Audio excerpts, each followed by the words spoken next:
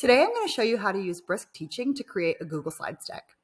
So to start with, I just opened up a blank deck, and since I have the Brisk Teaching extension downloaded to my computer, the icon shows up in the bottom right corner. So I'm going to click on that and then click Create and then Add Slides. And you can describe any topic you want to present on. So today I'm going to just choose Select Standards, and that way I can find my state, I can pick the subject I want to focus on, and then choose the grade level. So let's say I'm going to do a first grade lesson today, and I want to make my lesson around reading literature.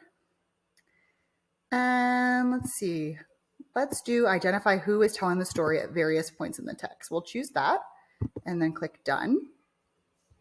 And then I'll make sure that have first grade selected. I think 10 slides is a good amount. With images is a great way to support the information. And I'll choose this fresh template. And I'll just put in here. Identify who is telling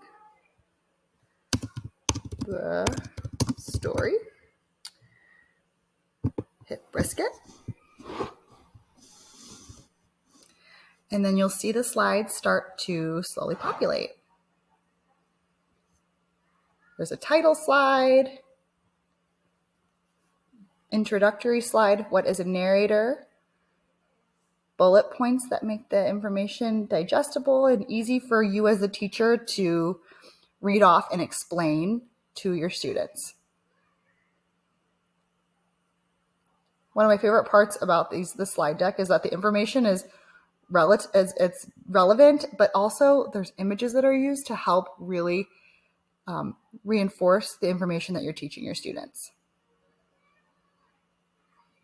So we have first person and third person focused on here. And then there are questions for students and even opportunities for practicing and review. So here you go. You created a slide deck in just a couple minutes.